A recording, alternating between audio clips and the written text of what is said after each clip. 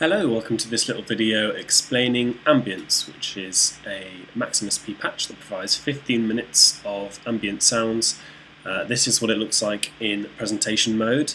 You've got the controls up here, and when you start it, you've got some pretty little indicators visualizing what's going on. It's running very jittery because of my screencast software, but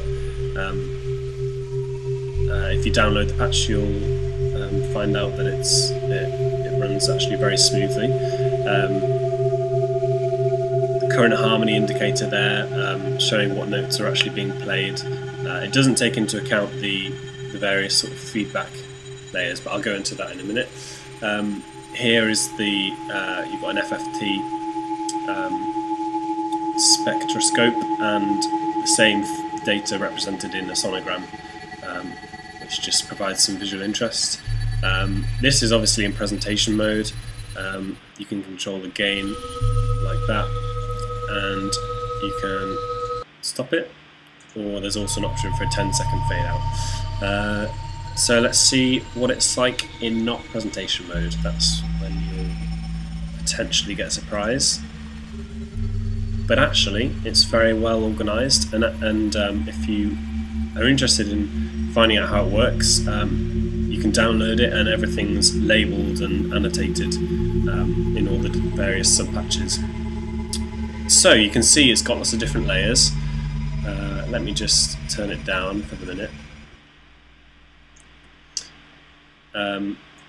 When you click Start, different time periods are generated. So, for example, at 17 seconds, something's going to happen at 700 seconds.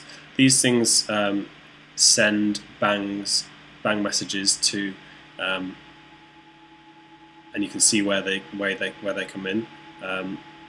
These patches receive the bang messages, and then they have various functions. For example, well, I won't go into that. That's the more complicated layer, so I'll do that at the end. I'll start from here. So noise generator, that's the white noise that you can hear, the fuzzy noise. It looks complicated, but really it's just filtering the noise in random ways to keep it constantly shifting and changing. So if you tune in to that one in particular in the background, you can hear it just pulsating, and that's just using various cycle objects, and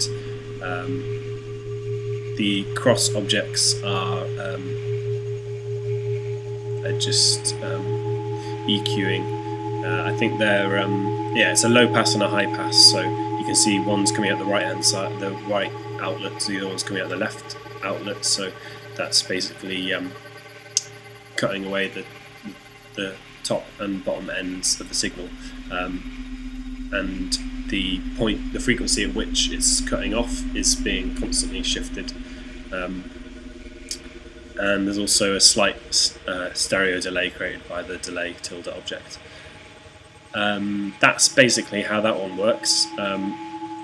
The start-stop patches that you'll see everywhere are just volume controls, so generally they just start or stop or fade out, and since these are on every layer, you can actually mute different layers. So you hear the fuzziness has just gone away and it's come back. So that's useful if you want to hear what individual layers are actually doing.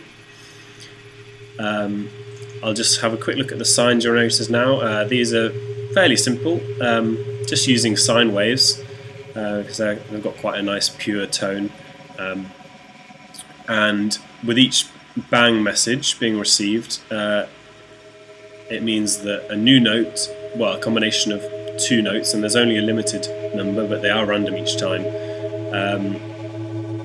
So you get two random notes being combined, and they have a pulsating rhythm to them, which is made by changing the low frequency oscillators here each time a bang message, and again those bang messages are being generated when you press start, happening at random points in the 15 minutes. Second sine generator is the same sort of deal, slightly more complex, but that's explained there. Occasional bass. You can probably guess what that does. You probably heard at the beginning. I believe it's not doing anything now. So you can use these meters to tell if a layer is doing anything. Basically, that's again just sine waves. It's actually creating an octave using just minusing 12 from the MIDI value. And these are just it's just choosing random lengths and envelopes. So there's only 4 different envelopes, but it is random each time. I think that, yeah, there we go. There's a bass note there. So I'll mute this. I'll mute the fuzzy noises, and I'll mute the sine generators for the minute, so you can listen in to what's left. And the bass has decided it's finished, so that won't happen until the next bang. Now what we're left with is these pitch delay subpatches. These are basically using the using a combination of the Fft gadget, which comes with Max MSP. That's a pitch shifting processor.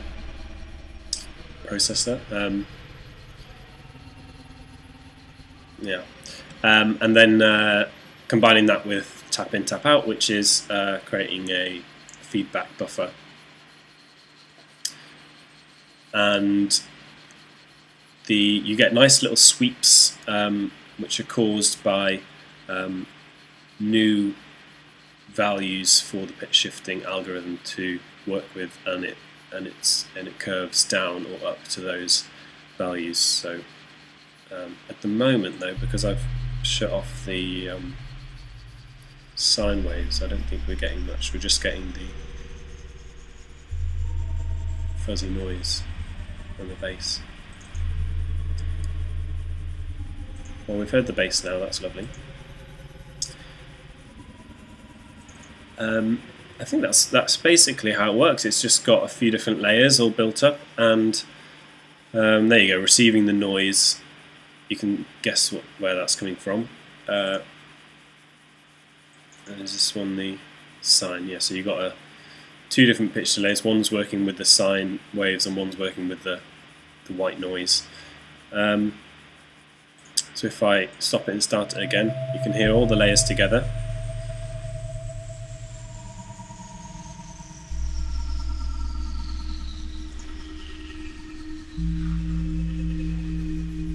See, it makes beautiful pictures. And those high frequency sweeps up and down are the pitch delay subpatches.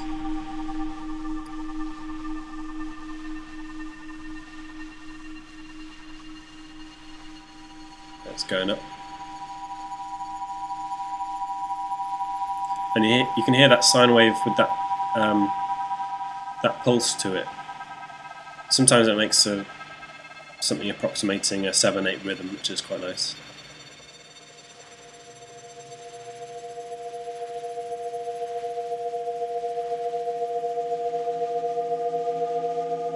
The only thing I didn't cover was the panning subpatches, and these just randomly pan. Some of them have different ranges. They might not go completely to the right. I think this one does, though. Yeah. So that's scale from 0 to 127, which is the value of the slider.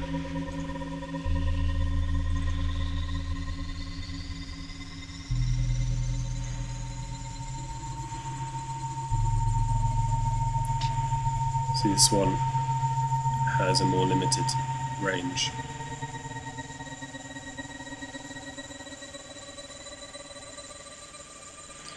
So feel free to download the patch. I'll put up a link. Have a play around with it. It's a good way to learn Max if you don't already know it. If you do use the patch for any interesting purposes, feel free to let me know. Send me a message. If you want me to tweak it for any particular purpose, I can do that.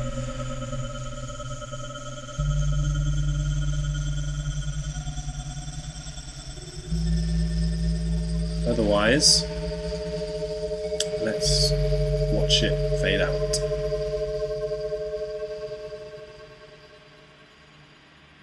Or listen to it fade out. I hope you found that interesting and informative. I hope it is of vague interest to someone. Yeah, please subscribe if that was interesting and you want to see more Max MSP related videos.